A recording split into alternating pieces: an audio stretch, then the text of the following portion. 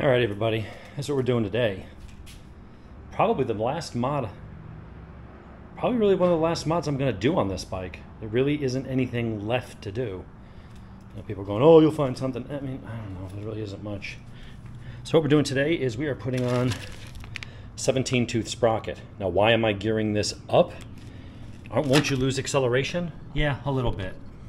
But it will make... it'll let me rev it out a little bit more. Well, I mean, you're going to the same revs, but it'll let me hold a gear a little bit longer without having to shift as often. And make it a little less buzzy on the freeway.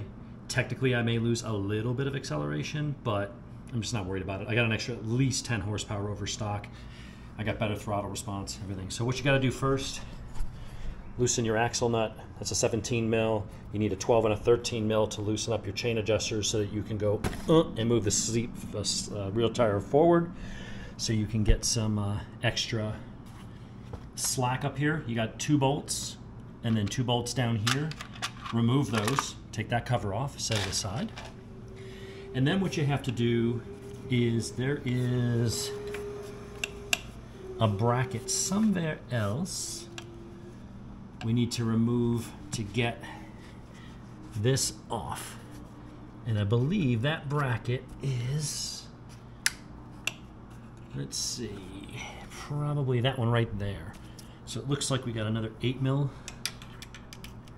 right there. So let's, does that feel like it's coming off? No, that's not it. So which one is it?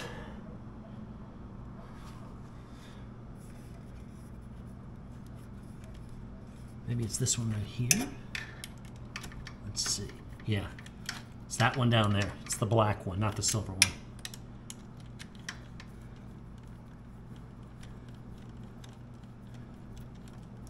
So I don't know why they put the overflow tank right there. So we got to remove that. I'm guessing, of course I need a 10 millimeter for that.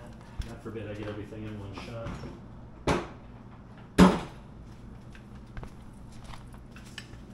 Let's see. If we remove this, then there's another bolt underneath we can get to. Haven't done one of these before. Well, I'll take that back. I did do it on my street cup, which is probably the same kind of setup. So that's being held on by that. There's another bolt over here. Normally you just take the cover off, and it's like 3 or 4 sprockets, like on the Yamaha or anything else. You just take those off, and your sprocket's right there. All right, so that comes off. Now I can maybe see where the other bracket is.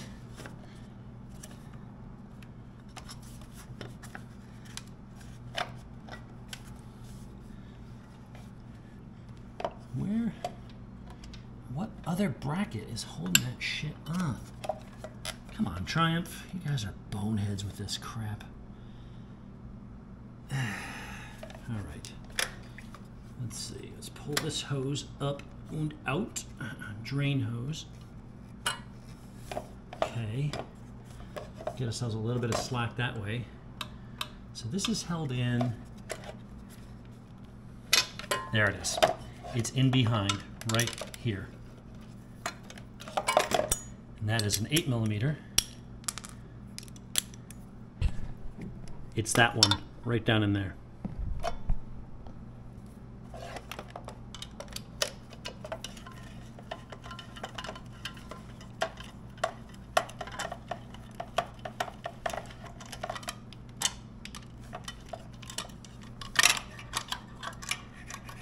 All right, get that out of the way.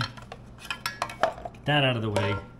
Now we can get to this. So what we have to do is see how that lip right there is bent over. That's a lock ring.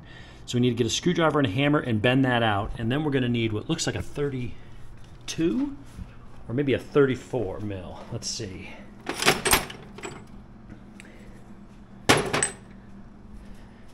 looks like it might be about right. Like a glove. All right, cool. So that is a 36 mil. and now,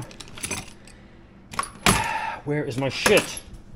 Robert's been working on his scooter for days, and none of my, well, not none of, some of my shit does not end up back where it's supposed to be. So I'm running around looking for my tools, Robert.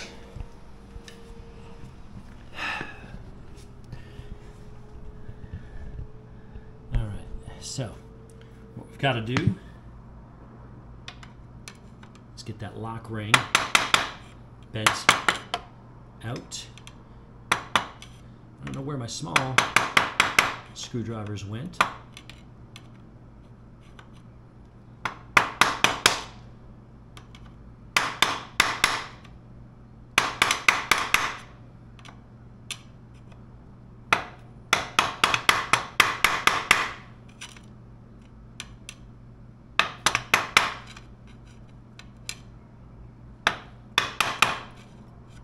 Okay, so basically, we bend that out the way. Now, take our impact, and hold in the back tire so that it can't spin. Boom. I don't know what the torque setting, so someone's like, what's the torque setting? I have no idea. I'm just taking it off, putting it back on, torquing it down. Give it as many ooga-oogas as you think it takes.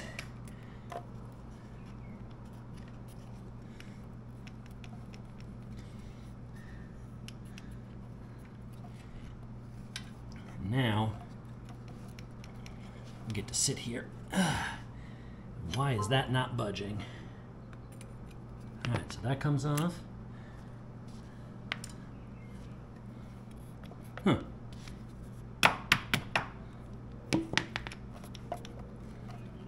That's interesting. I've never had a sprocket not want to come off before. It's loose. Huh. I swear to God, nothing is ever easy on freaking Euro bikes. All right, so we're gonna get some paper towels and spray some WD-40 in there. Because again, why would shit work? Never fucking does. I'm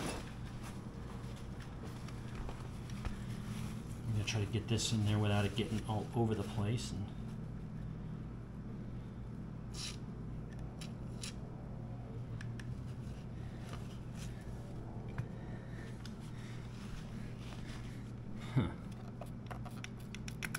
there we go. So if you get enough slack in there, you should be able to slip that out. All right, the new one, which is part number JTF1186, and then the 17 is the number of teeth. So the stock one is a 16 tooth. This is a 17 tooth. It came off with the number facing outward. This doesn't seem to be offset at all, so it shouldn't matter. But I'm doing it the same thing with the number of teeth and the lettering facing out. And if we got enough slack, and if not, go to the back wheel and put some more slack in from the other side. There we go.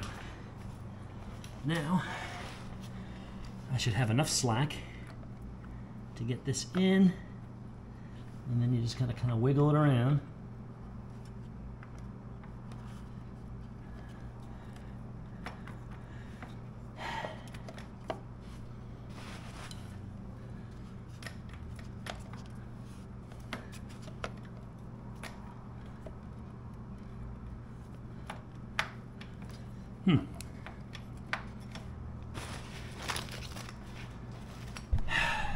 Nothing is ever simple.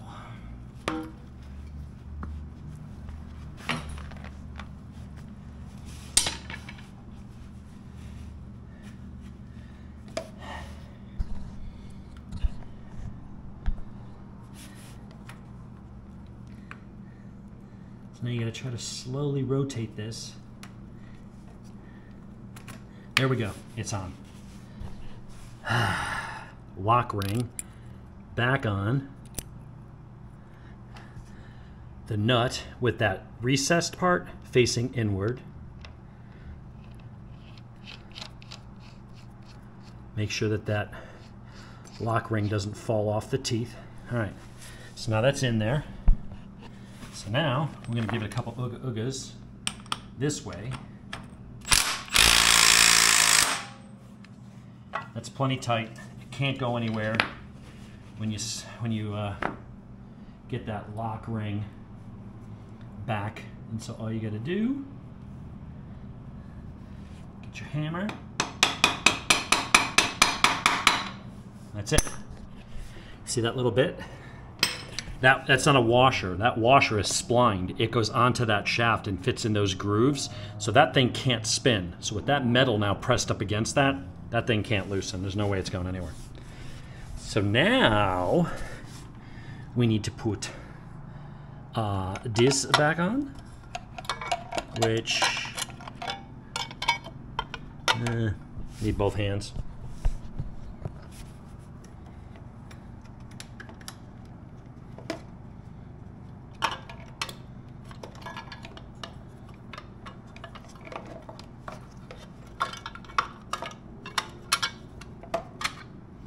All right, so that goes in.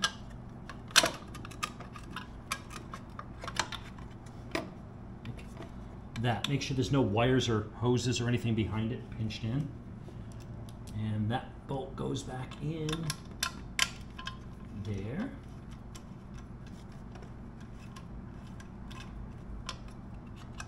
What you want to do is get this lined up.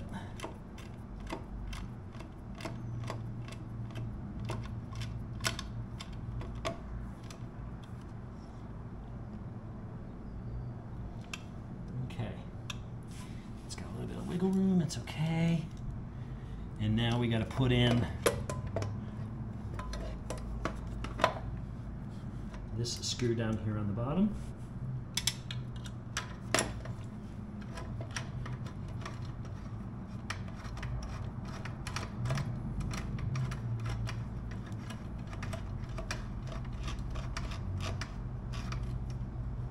Okay, snug that up. And then this goes back onto those screws that are kind of anchored in there. So let's get that one in first. Come on. There we go. And on top. And then these nuts. Yeah, you heard me. These nuts, the 10 mils, they go back on.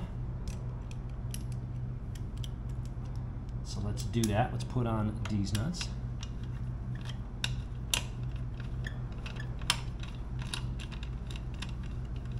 So not too bad, actually. I mean, a little bit of a pain getting some of the stuff, and for some reason that shaft is super tight, man. Nobody, you can just wiggle those things right off. All right, so those are in there. This hose gets tucked back into this little metal, like a retaining clip kind of thing, just to keep it where it wants to be. All right, so we put in that screw, well, that nut onto that nut, and the rest are all in this cover. So let's go ahead and put this back in. Get these all lined up. Start to tighten them just with your finger. Make sure they're threading in straight. You're not getting anything cross-threaded. Go back to the 8 mil. Once we are done with this, all we gotta do is reset our chain slack. So that'll be pretty straightforward. So tighten these up. Get them slightly snug.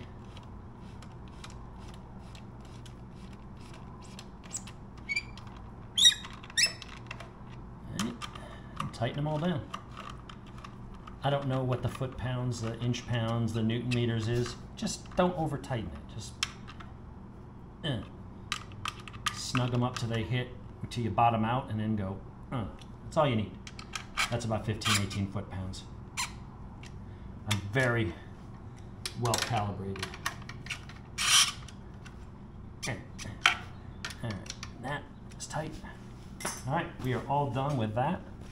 And now, all we got to do is just reset our chain slack. So start moving that wheel back, then tighten it, I think to 150 foot-pounds or something like that.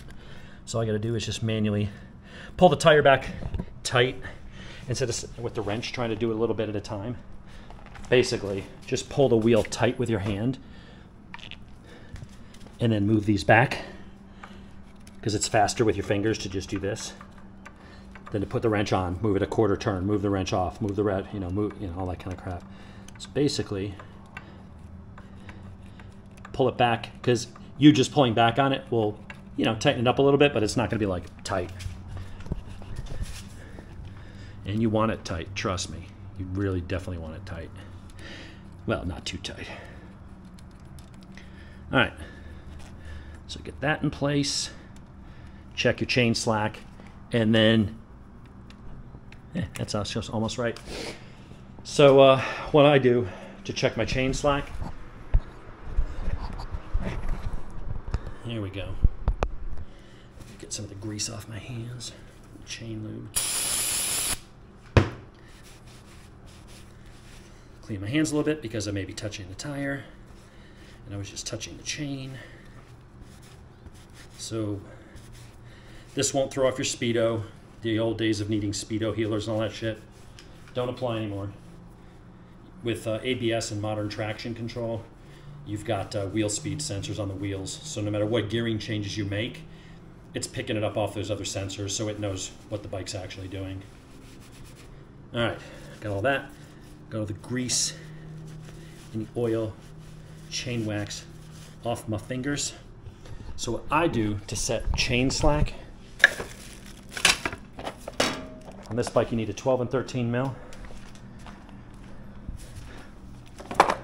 because you got your lock nut right there. That's a 13, this one's a 12, which I like when manufacturers do that, because otherwise you need to have two 12s or two 13s. And if you just have like a set of wrenches, you might not have two of the same. So now what I do is I kind of get the chain slack to where I want on the chain side.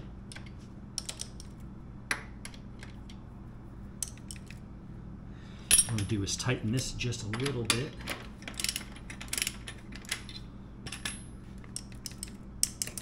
That's almost perfect.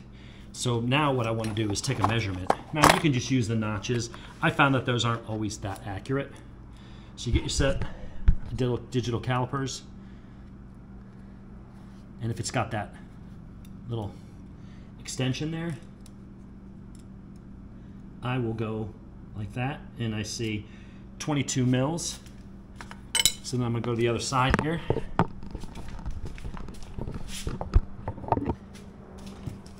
And see where this side's at. And this side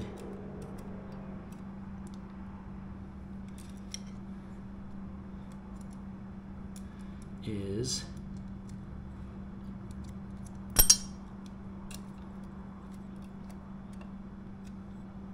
at 17 mils.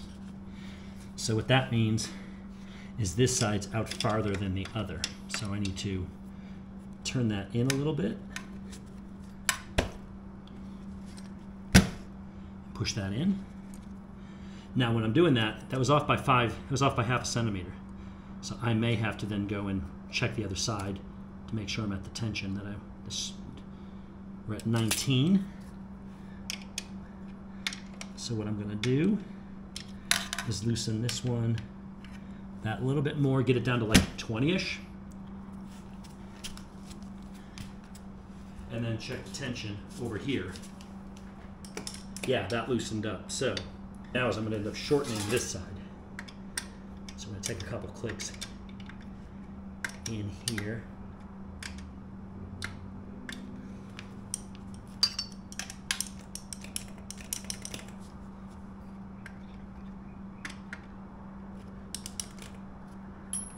All right, recheck this side. 21.64. And this side,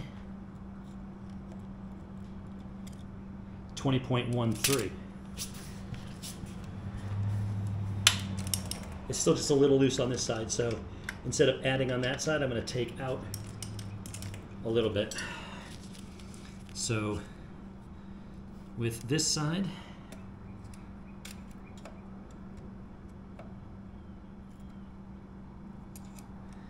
$20.14.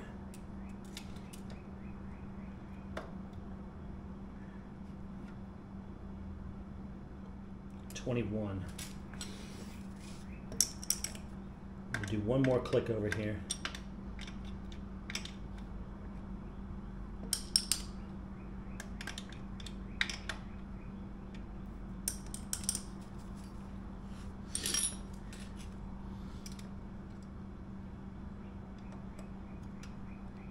$20.8. That is close enough. Actually, it's too tight now. We're going to take out one click on each side. Now, what I'm calling a click is each flat. So there's a flat on top, and I'm going to move it to the next flat. And then we're going to hit the tire forward. Check our slack. We're good. All right, we are set for 150 foot-pounds.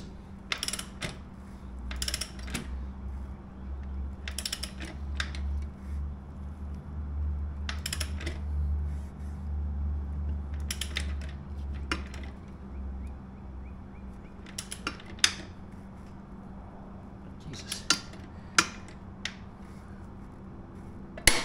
There we go. All right, now all we got to do is keep this one steady. Thread this one in by hand. Careful not to turn your adjuster. And we're going to hold this one steady. And we're going to tighten that. And that keep our adjustment so it does not loosen as we get on the road.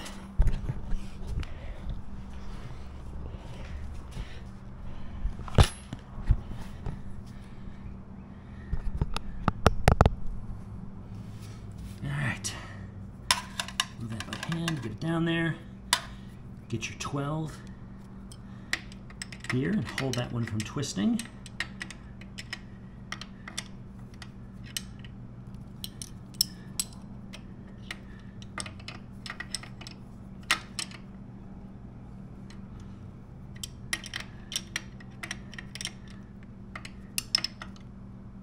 Okay, we're done. Put all your tools off to the side. And let's check. Perfect. We are spot on. So let's go over everything real quick. Let's see, we tighten up the axle, 150 foot-pounds. Those are adjusted. They're within 0.5 millimeter of each other. Chain slack is good. We tighten the inner bolts, the inner nuts. These 4 are tight. We're good to go. So what I'm going to do now is go get dressed. Well, I mean, I have clothes on. I'm not doing this buck naked. Or am I? No, we're going to come back and we're going to take it for a ride and see how it feels. So, be right back.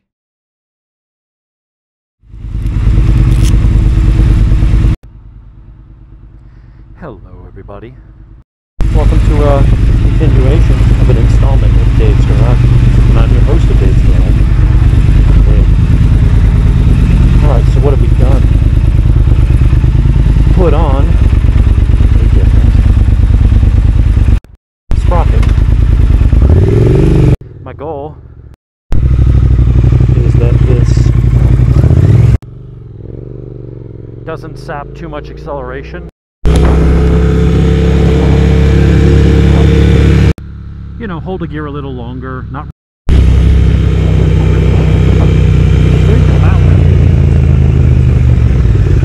having to shift more often every time you shift.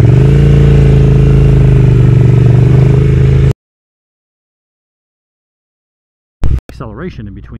So normally on a stock bike. No, I don't feel like I mean, I'm sure if it was on a dyno or a drag strip, I may have lost a little bit, but I'm only changing the RPMs by about 350 to 400. It's not a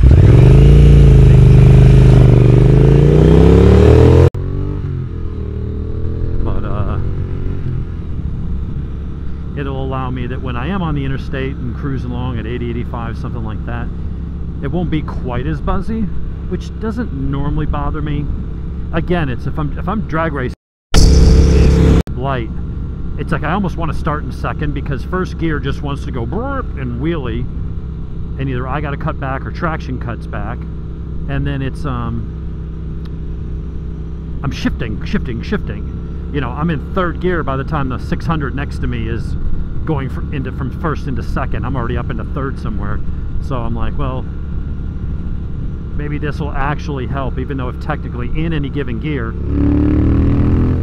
But honestly, like, I don't feel much of a, I mean, it's only a 5-6% difference, but I went up a tooth in the front, which is equal to 2.5 to 3 down on the back.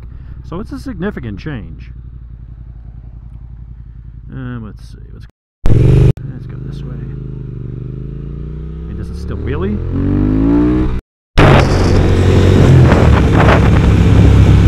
One wheel. What I need to do is turn off the traction control and see how much it actually wheelies.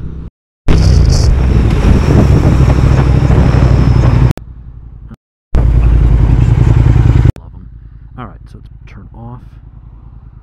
Odo, come on, traction off. Done before. Nope. All right, so I'm just rolling along and oh. Yeah, no problem with wheelies. It's hard to tell. Like I feel like it lost a little bit. It had to have. There's no way it didn't. It had to have. But it ain't much.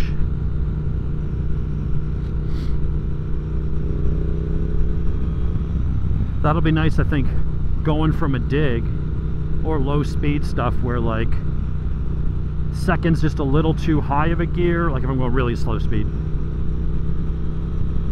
Or maybe like on Wolfpen Gap or something where I'm in third is a little too high, second's just a little too low of a gear. I have noticed that a bit. A lot of guys do it because they're like, I want to save gas on the interstate. It's like, I just don't give a shit about gas. I don't own 460 horsepower you know, cars and big 1200 and ZX14s and R1s and shit, you know, for fuel economy. So that's not my concern. A little less buzzy, just turning less revs on the interstate is nice.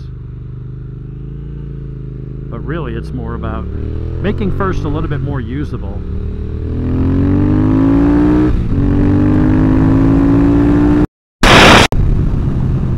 Yeah, I don't feel like the acceleration. I mean, I hit 90-ish in third.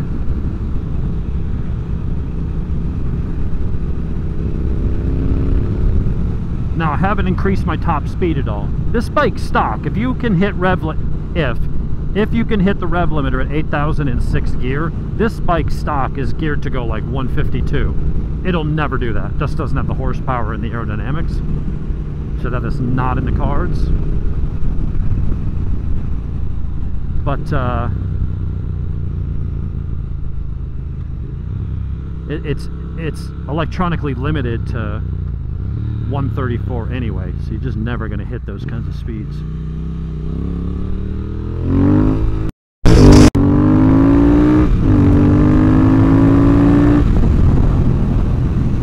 Yeah, it pulls, it feels great.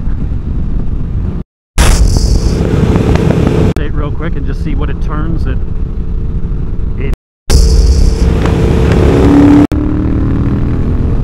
But I'm not noticing. I was expecting a loss, and I was expecting a noticeable loss in acceleration, something that I would feel. I know it's there, but I'm expecting like, oh, I go, ugh. But my thought was, well, maybe overall it'll be acceptable because the trade-off would be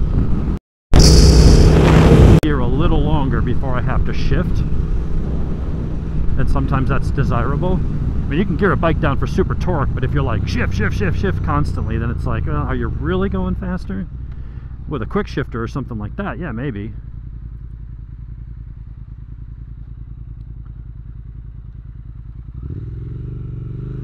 But on a bike like this, I'm not so sure. I'll let those guys get up a little bit ahead.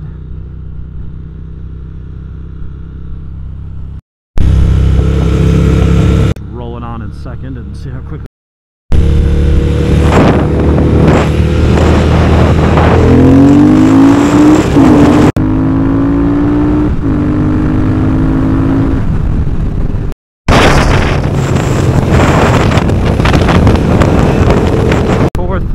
Let's get up to interstate speed.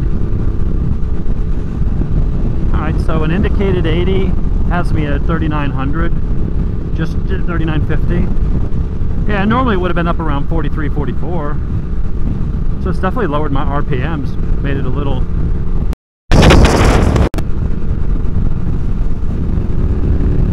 If I get up to the RPMs I was at before, I'd be doing like almost 90. So that's nice. It lowered it a little bit. So it looks like we'll get just a little more fuel economy. It's a little less buzzy, a little nicer, a little more purring along at